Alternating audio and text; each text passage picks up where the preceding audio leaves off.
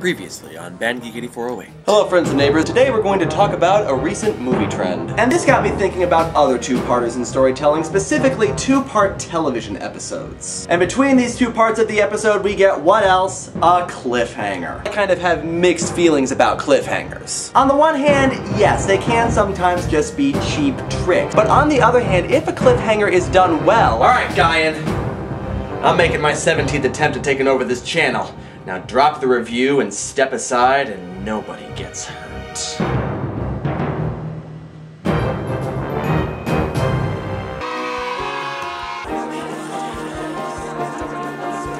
Will Matt be allowed to finish his sentence? Stay tuned to find out. You gonna get out of that chair, Guyan? No. Come on, I haven't taken over anything in over a year. Go away now. Fine. Idiot. Where was I? If a cliffhanger is done well, then it will take advantage of the natural segments that occur in stories. Think about classical storytelling. Think about the way that we typically tell stories.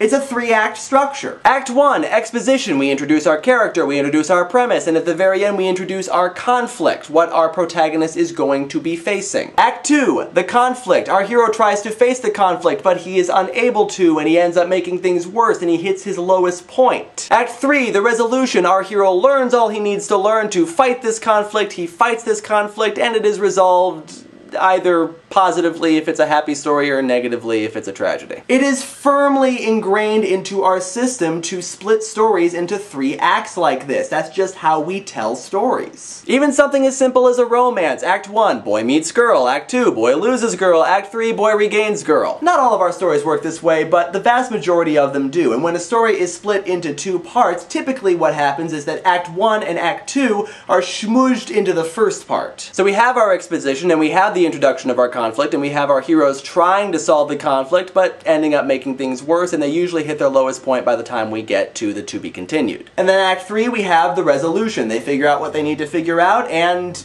everything is resolved. And it might just be me, but it always seemed to me that in 2-part stories, the first part always seemed a little meatier. And maybe it's just because there are 2 acts in that story, but I always liked the first part better than I liked the second part. For example, I think that Harry Potter and the Deathly Hallows Part 1 is better than Harry Potter and the Deathly Hallows Part 2. So a good cliffhanger, whether it's between the divisions of a chapter, or the divisions of a television episode, or between 2 parts of a story, will take advantage of the natural split in stories, the natural segments of stories, rather than inserting a random man with a gun or an evil twin just for the sake of adding suspense. So now let's bring it back to the 2-part movies. So splitting a movie into 2 parts like this isn't detrimental to the movie if it's done well, and I think it was done well with Harry Potter and the Deathly Hallows. It turned out 2 decent movies. I can't speak for Breaking Dawn because I didn't see it, and I can't speak for The Hobbit because thus far nobody has seen it. So what do I think of 2-part movies? Well, my opinion of 2-part movies goes back to the initial non-cynical reason for splitting a movie into 2 parts like this. The non-cynical reason, if you remember from the first part, is pretty much the same as the reason for splitting a television episode into 2 parts. There's so much story that it has to have 2 separate parts in order to tell it all. And in this case, there was so much happening in Deathly Hallows and they wanted to maintain the integrity of the story that they decided to split it into 2 parts.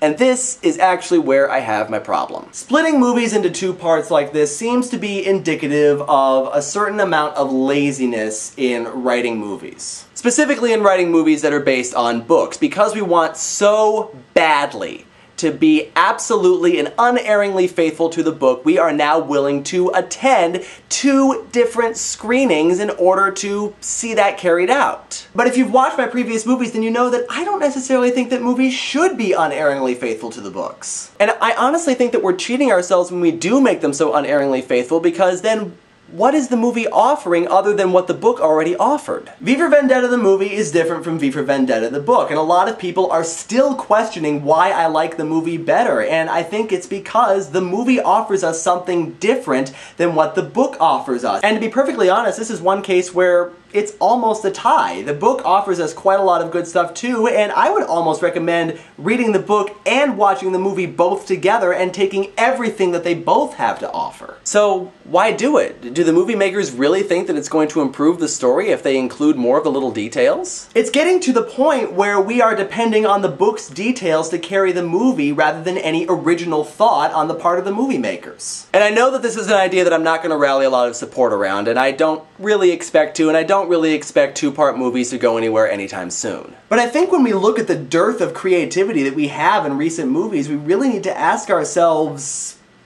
why do we feel it necessary to be unerringly faithful to the details of the original book? And you might think that I'm being an old fuddy-duddy and overanalyzing this, but this is honestly what I think. But as always, I look forward to hearing your opinions on this. Leave them in the comments, leave them as a video response. I look forward to hearing from you. And until next time, this is Matt Guyan saying, the end. Or is it?